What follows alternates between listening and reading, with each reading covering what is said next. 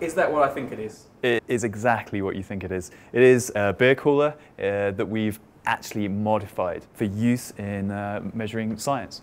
What we have here is an actual instrument that we use to calibrate other instruments. It's really critical. Even though it looks crude, the science that we're trying to do with this is all the way through to being able to tell whether climate change is real, to being able to improve weather forecasts.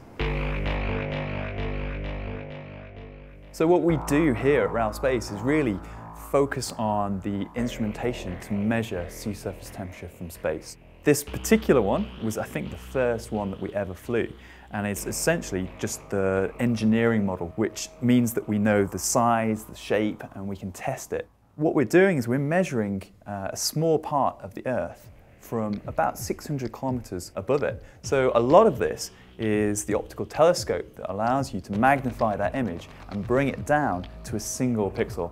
This has got the catchy title of ATSR, which just stands for the Long Track Scanning Radiometer. And all that means is it's measuring a path through the Earth's atmosphere looking at the sea. Now this one's long dead and gone, but we've had 3 since, all of them continuing measuring sea surface temperatures over a long span of time. The last couple of weeks, we've lost the 3rd generation instrument. And what that means is that we now have no more instruments measuring sea surface temperature. We've broken our long chain of data that we've had. Luckily, we've already planned the next generation of satellites. And this is going to be the most accurate thermometer that we've ever flown before. 3 weeks ago, we had that 4th generation sea surface temperature instrument being tested in this big chamber here. And what this chamber does is recreate the thermal environments and what the satellite would experience while orbiting Earth. It's called, another classic name, SLSTR, which stands for the Sea Land Surface Temperature Radiometer. Currently, after being in the chamber and having been tested, it's now being shipped back to Europe, where it's going to be integrated on a satellite.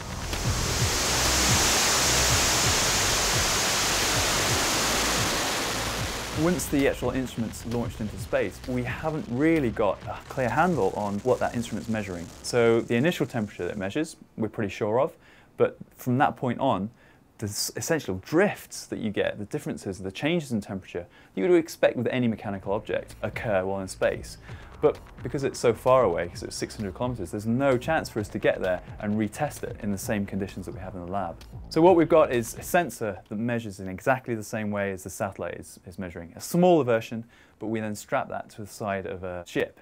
And the ship that we've put it on is the Queen Mary 2. Now the Queen Mary 2 is sailing around the globe. What that means is that every point that it's measuring of the sea surface temperature, we can then cross-calibrate to when the satellite flies overhead. So we've had to go and put the instrument on board the Queen Mary 2, and it's a laborious task. You know, it's a beautiful ship, and the food's excellent, but you know, someone's got to do it. And that's calibrating the instrument that we're flying on our satellite. But of course, we have to calibrate that instrument on board the Queen Mary 2 too. And this is where this beer cooler comes in. We've turned it into a very stable thermal environment, which means that we can modify the temperature in there. We can know the temperature in this environment really well. The wires that you can see are just linking thermometers along here, in which we create a thermal environment for this metal encasing. And the water, essentially we put a large scale water bath, then immerses this metal.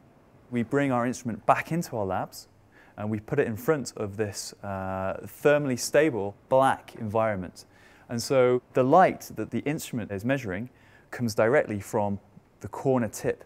But essentially this whole copper environment is really thermally cooled by the water, and it's really uniformly cooled. So that means that when our instrument's actually looking at the black tip of this area here... So the instrument points in here, does it?